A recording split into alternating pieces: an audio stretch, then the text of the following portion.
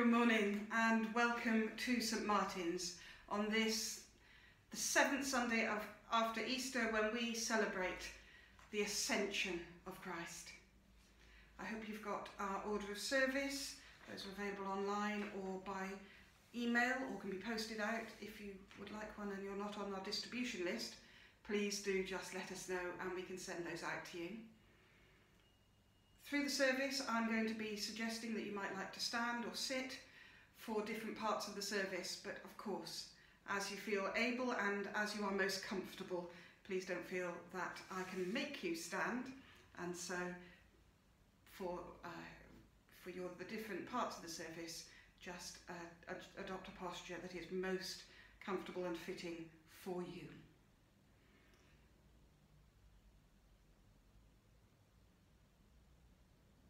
We meet in the name of the Father, and the Son, and the Holy Spirit. Amen. As we celebrate this day of our journey together, may the Lord be with you. Lord, speak to us, that we may hear your word. Move among us, that we may behold your glory. Receive our prayers, that we may learn to trust you. Amen. And we'll stand, if you'd like to sing our first hymn, which is Jesus Shall Reign Where'er the Sun Does Its Successive Journeys Run.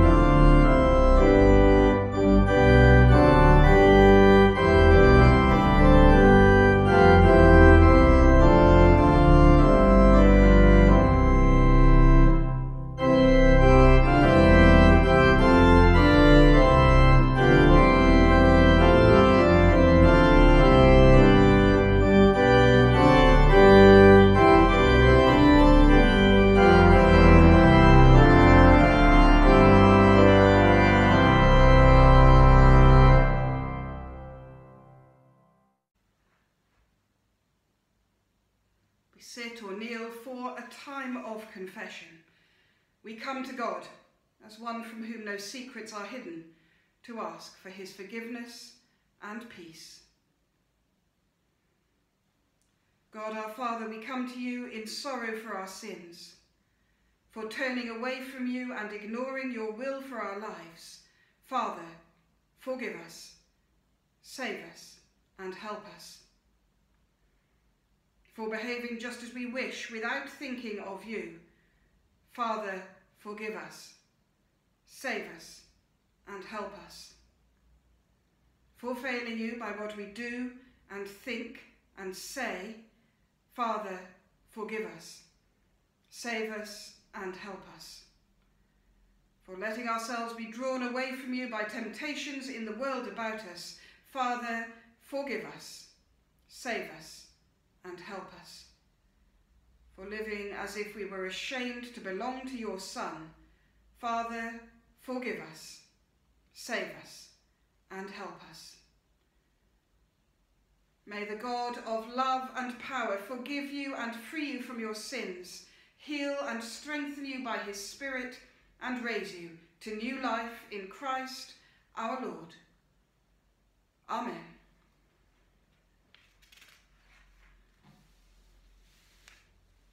Please stand if you're able as we come to sing the Gloria.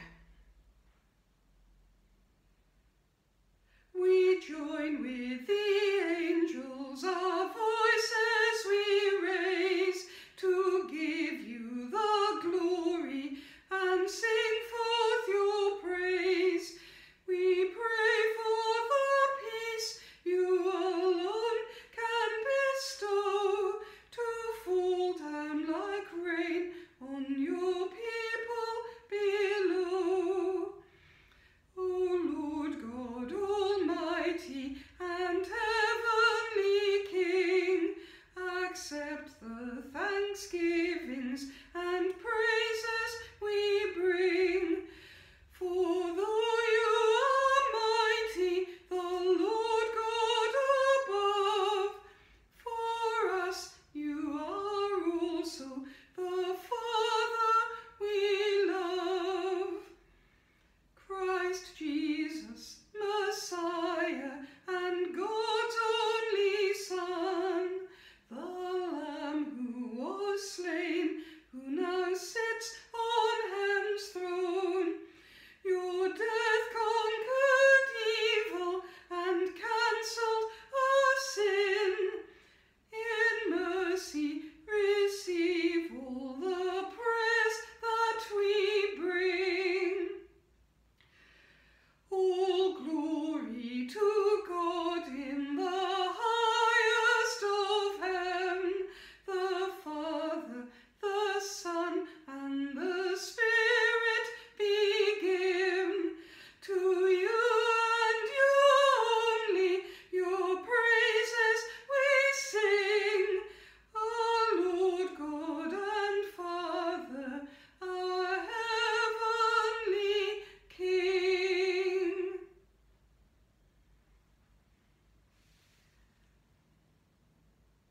Let us pray.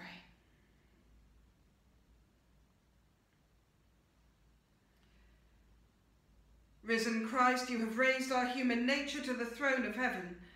Help us to seek and serve you, that we may join you at the Father's side, where you reign with the Spirit in glory, now and forever. Amen. If you'd like to take a seat to hear our first reading.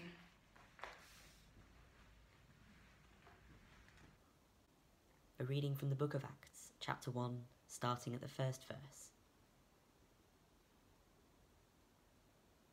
In the first book, Theophilus, I wrote about all that Jesus did and taught from the beginning until the day when he was taken up to heaven, after giving instructions through the Holy Spirit to the apostles whom he had chosen. After his suffering, he presented himself alive to them by many convincing proofs, appearing to them during 40 days and speaking about the kingdom of God. While staying with them, he ordered them not to leave Jerusalem, but to wait there for the promise of the Father. This, he said, is what you have heard from me. For John baptized with water, but you will be baptized with the Holy Spirit not many days from now. So, when they had come together, they asked him, Lord, is this the time when you will restore the kingdom to Israel? He replied, It is not for you to know the times or periods that the Father has set by his own authority, but you will receive power when the Holy Spirit has come upon you, and you will be my witnesses in Jerusalem, in all Judea and Samaria, and to the ends of the earth. When he had said this, as they were watching, he was lifted up, and a cloud took him out of their sight. While he was going and they were gazing up toward heaven, suddenly 2 men in white robes stood by them. They said, Men of Galilee, why do you stand looking up towards heaven? This Jesus, who has been taken up from you into heaven, will come in the same way as you saw him go into heaven. This is the word of the Lord. Thanks be to God. Alleluia, alleluia. Go and make disciples of all nations, says the Lord. Remember, I am with you always, to the end of the age. Alleluia. Hear the gospel of our Lord Jesus Christ according to Luke. Glory to you, O Lord. Then he said to them, "These are my words that I spoke to you while I was still with you, that everything written about me in the law of Moses, the prophets, and the Psalms might be fulfilled." Then he opened their minds to understand the Scriptures, and he said to them, "Thus it is written, that the Messiah is to suffer and to rise from the dead on the third day, and that repentance and forgiveness of sins is to be proclaimed in his name to all nations, beginning from Jerusalem. You are witnesses of these things. And see, I am sending upon you what my Father promised, so stay here in the city until you have been clothed with power from on high." Then he led them out as far as Bethany, and lifting up his hands he blessed them. While he was blessing them, he withdrew from them and was carried up into heaven. And they worshipped him and returned to Jerusalem with great joy, and they were continually in the temple blessing God. This is the gospel of the Lord. Praise to you, O Christ.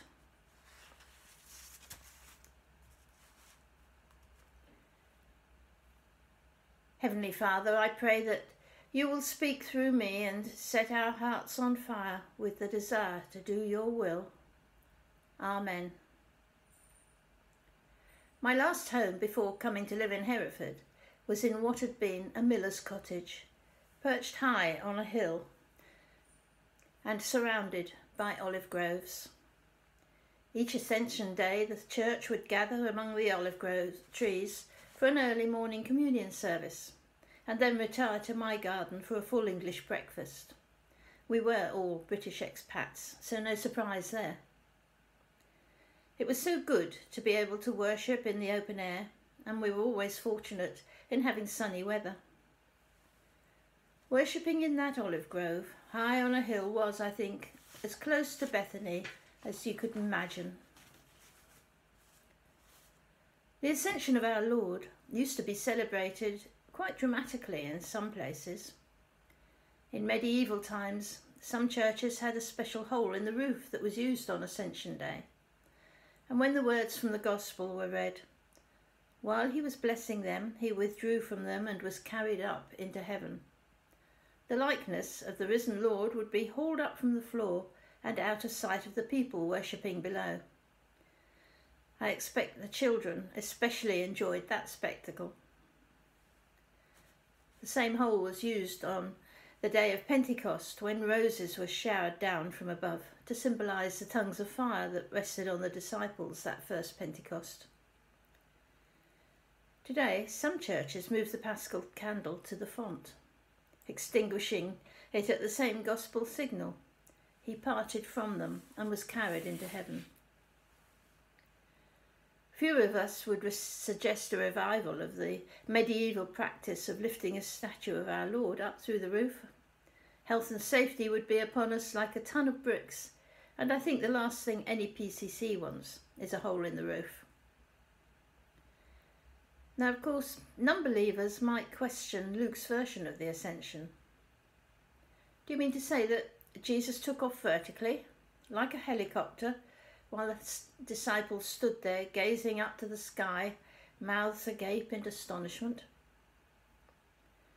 It is an account that's hard to defend, but that's the way Luke tells the story, not once, but twice. First in his Gospel, and then in the book of Acts. Well, granted that God could lift up the Lord in such a manner, but we are still left with the question, where did the Lord go when he disappeared from sight? To heaven? But just where is heaven located? Since Christians first began building churches, the risen Lord has been located, painted on the ceiling, usually seated on a throne, but sometimes floating around in the sky. And at Walsingham, and I think in the Sistine Chapel, he's depicted with 2 feet just suspended underneath a cloud. I expect we've all seen these depictions in churches that we've visited. It's not really satisfying, and especially now in the 21st century, when men have flown to, landed on, and walked on the moon. Where did the Lord go, and how did he get there? Well, the best we can say is that he turned to the Father who sent him, and that he now reigns in glory until the appointed time for his return, the day the trumpet will sound to usher in the fullness of his kingdom. For us, the ascension of the Lord means that the resurrection of Christ is now complete. His God-given mission, which ended so suddenly and, in the eyes of the world, in total failure, now ends in triumph. Jesus had to return to the Father because he couldn't go on century after century manifesting his resurrected being to doubters and believers alike. That would have placed belief in Jesus in the realms of sight rather than of faith, which is where it belongs. The women and the disciples had to take the resurrection in faith. No one actually saw Christ rise from the dead and leave the tomb that first Easter morning. The resurrected Jesus appeared to them because it was necessary that he should be seen and recognised by those who knew and loved him. They saw him die on the cross. They saw him as he appeared to them after he broke free from the grave.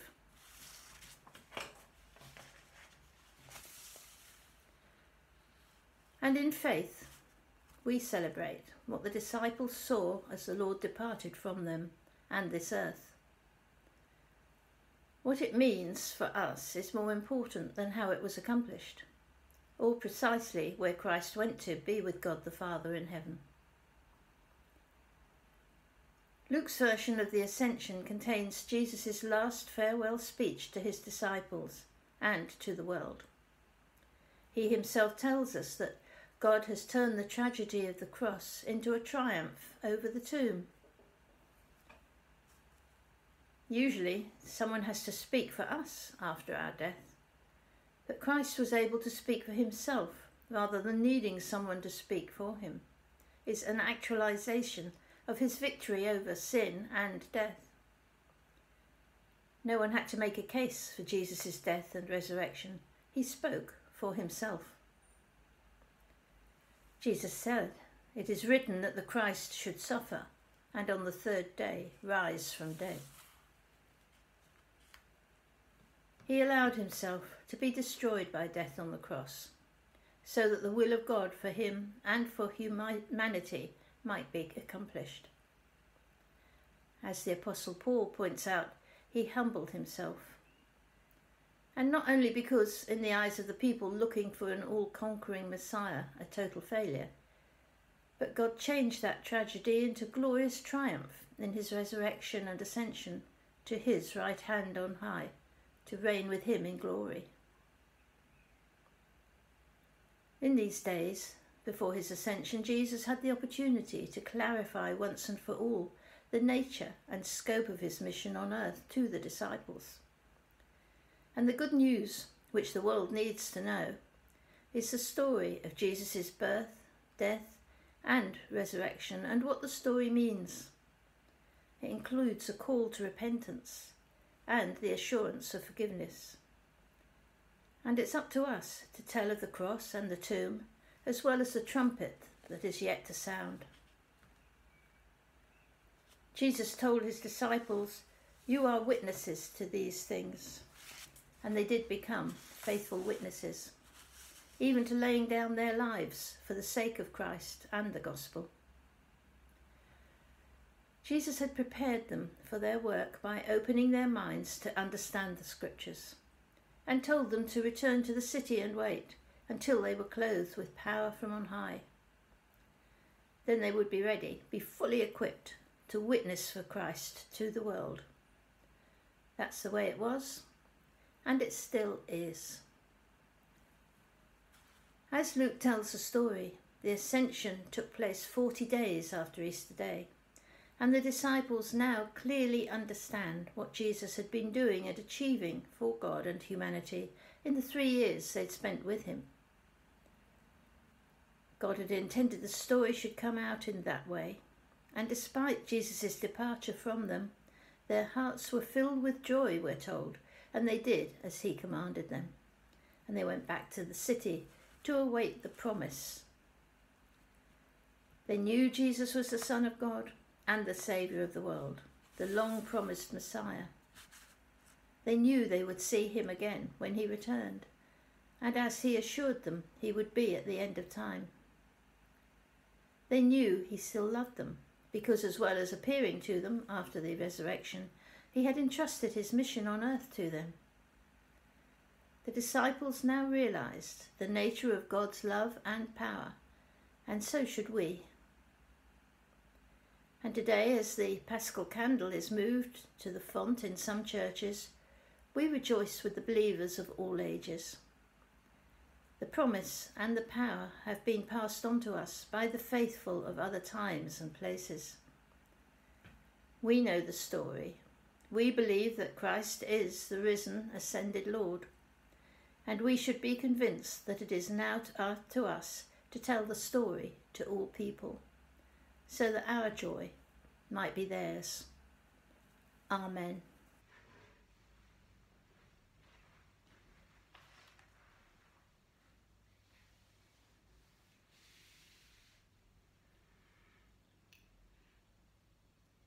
If you're able, please stand as we sing our creed. We believe in God the Father, God Almighty, by whose plan earth and heaven sprang to being, all created things began. We believe in Christ the Saviour, Son of God in human frame, virgin born, the child of Mary, upon whom the Spirit came. Christ who on the cross forsaken, like a lamb to slaughter led, suffered under Pontius Pilate, he descended to the dead. We believe in Jesus risen, heaven's King, to rule and reign, to the Father's side ascended, till as judge he comes again. We believe in God the Spirit, in one church below, above, saints of God, in one communion, one in holiness and love. So by faith our sins forgiven, Christ our Saviour, Lord and friend, we shall rise with him in glory to the life that knows no end. We sit or kneel for our time of prayer. Let us join our prayers with those of our Saviour Jesus Christ, seeking the Father's blessing and the gifts of the Spirit. Jesus Christ, great High Priest, living forever to intercede for us, pray for the Church, your broken body in the world. Lord, we pray for our Archbishop Justin Welby and for our new Diocesan Bishop Richard Jackson. Be with all who lead our churches locally, that they may have wisdom and insight in making decisions about how to develop new and safe ways to worship you, and of being your church together, serving one another and our communities in your name. Lord, hear us. Lord, graciously hear us. Jesus Christ, King of righteousness, enthroned at the right hand of the Majesty on high, pray for the world and make it subject to your gentle rule. Help us, Lord, not to want to rush back to the way things were before lockdown, but help us to be ready to move forward, to develop new and better ways of living our lives. Help us to learn the lessons that you are teaching us through this time of suffering. We are so sorry for the times we have turned our backs on you. Forgive us for our selfishness and greed. Help us to discover new and more honourable ways to conduct business, to cut out non-essential travel and all that damages the environment. We pray for the people of the sub-Saharan Africa whose crops have been decimated by swarms of locusts. We pray that relief aid will soon reach them and those in refugee camps around the world. Lord, hear us. Lord, graciously hear us. Jesus Christ, Son of Man, drawing humanity into the life of God, pray for your brothers and sisters in need, distress and sorrow. We pray especially today for those known to us who are unwell or have asked for our prayers. Glenys H, Graham M, Gaynor C, Pat A, Margaret M, Anne W, Marcia R, Oliver, Jodie W, Chrissy, Hannah, Linda, Margaret D, Joe D, Nick D, Brenda B, Imi B, Harry, Lee, Roger, Seren W, Dot G, and Emma. Lord Jesus, be near to all who are unwell, lonely, anxious and fearful at this time. Touch them with your healing love and power. When so many around the world are suffering from coronavirus and many other forms of illness, come, Lord, and breathe your holy and life-giving Spirit into them and make them new. Lord, hear us.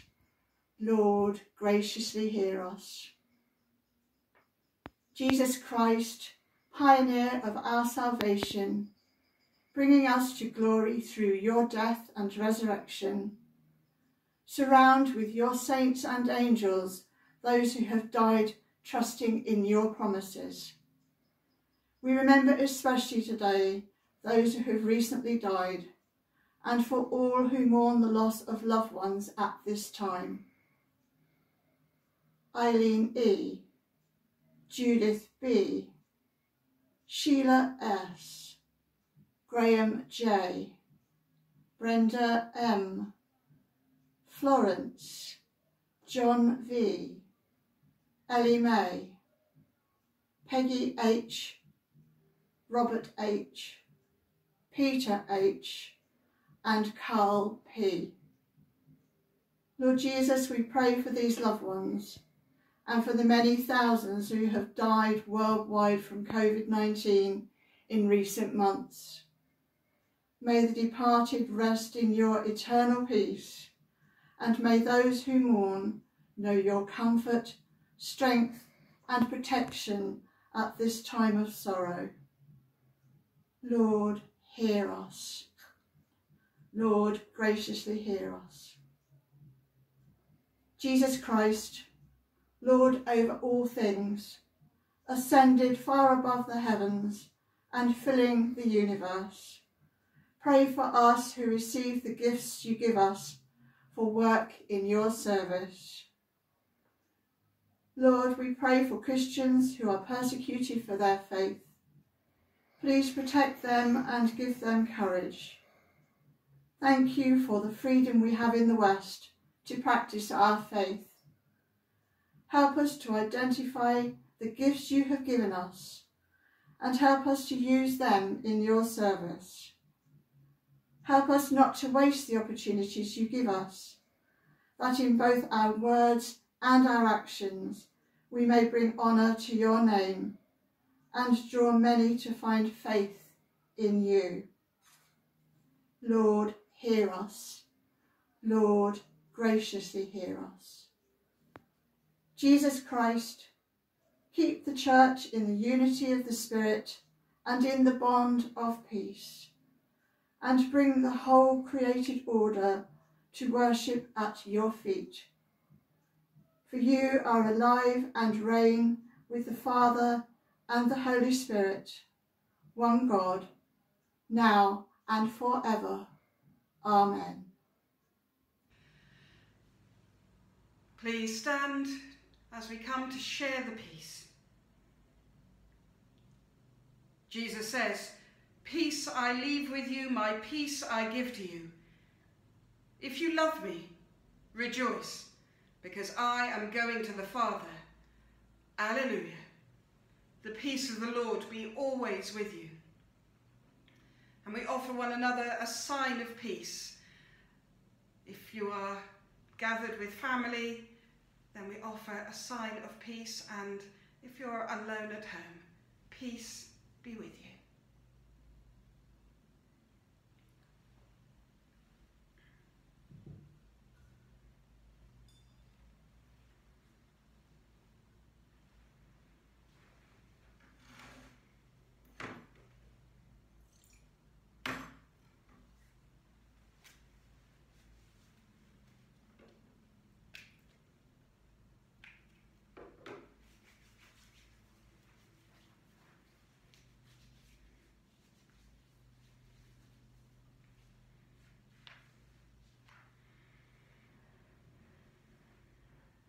Lord, you give your people bread from heaven.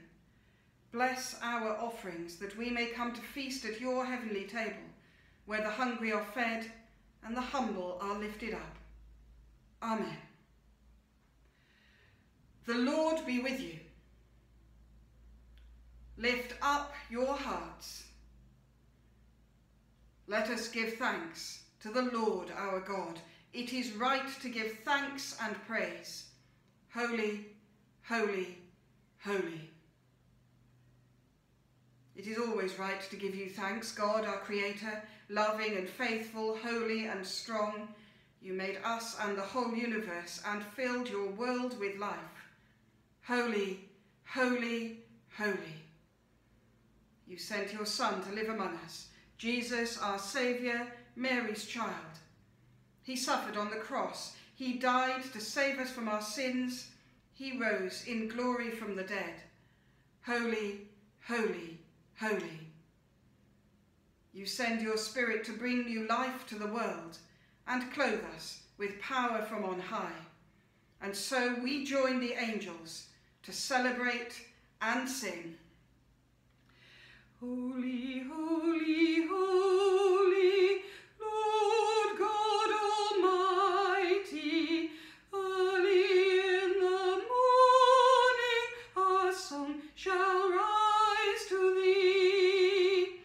Holy, holy, holy, merciful and mighty, God in three persons, blessed Trinity. Holy, holy, holy, Lord God Almighty, all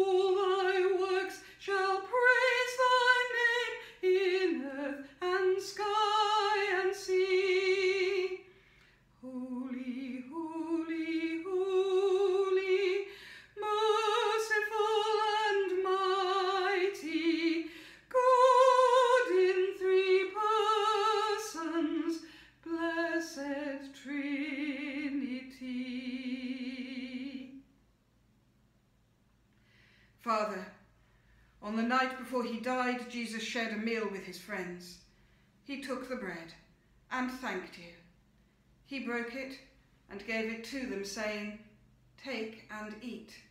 This is my body, given for you. Do this to remember me."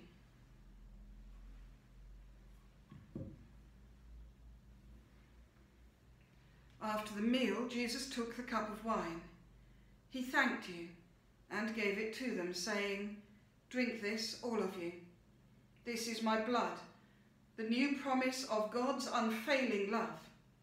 Do this to remember me."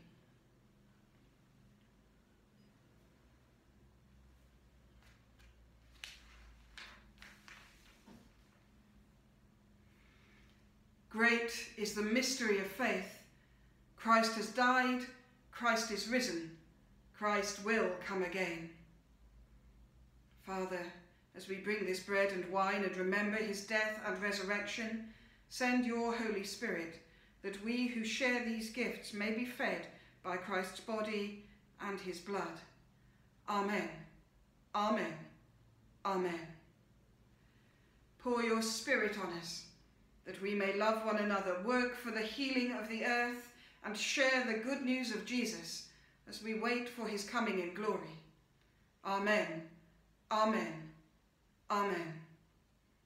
For honour and praise belong to you, Father, with Jesus your Son and the Holy Spirit, one God, for ever and ever. Amen. Amen. Amen.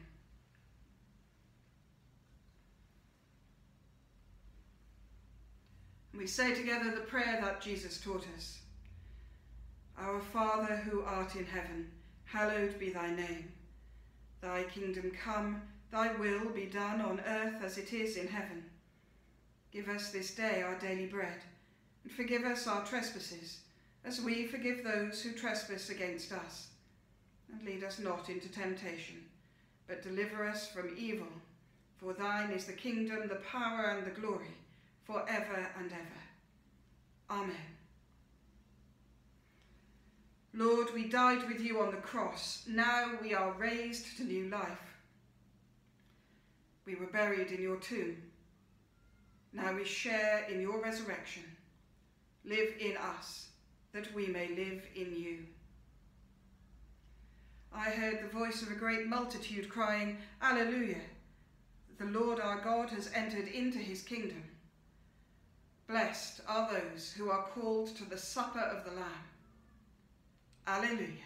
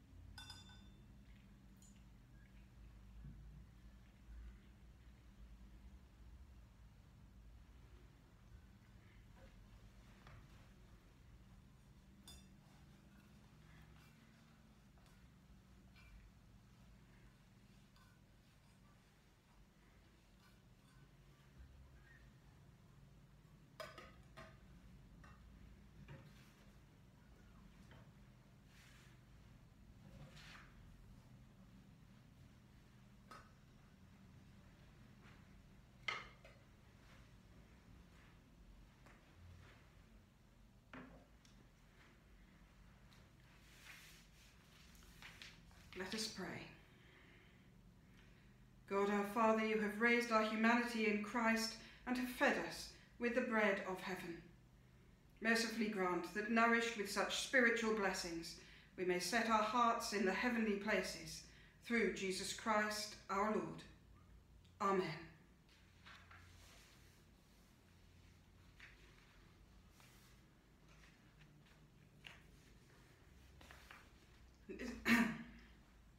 This reading is from the Acts of the Apostles. Then the disciples returned to Jerusalem from the mount called Olivet, which is near Jerusalem, a Sabbath day's journey away. When they had entered the city, they went to the room upstairs where they were staying. They were constantly devoting themselves to prayer, together with certain women, including Mary, the mother of Jesus, as well as his brothers.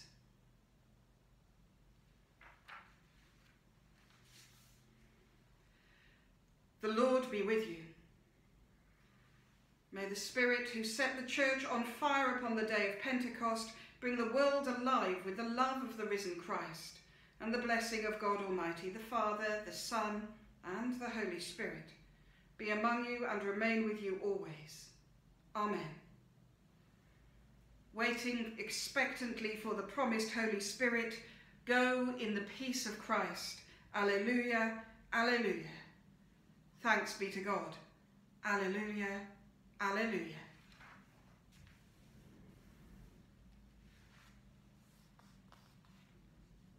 Before our final hymn, if I could just, if you could indulge me for a moment, as we don't usually do notices in these recorded services. But if you have any comments, any suggestions about our services, about what we're offering, what else we could offer, I'd be very grateful if we could hear them. If the format doesn't suit you, if there are suggestions about things we could improve, please do let us know. Being the church when we don't see one another is difficult, but it matters that we're able to offer what you need. And so please do let us know if there's anything that you would like us to do differently, or you would like us to add to what we're offering already. Our final hymn is Rejoice, the Lord is King.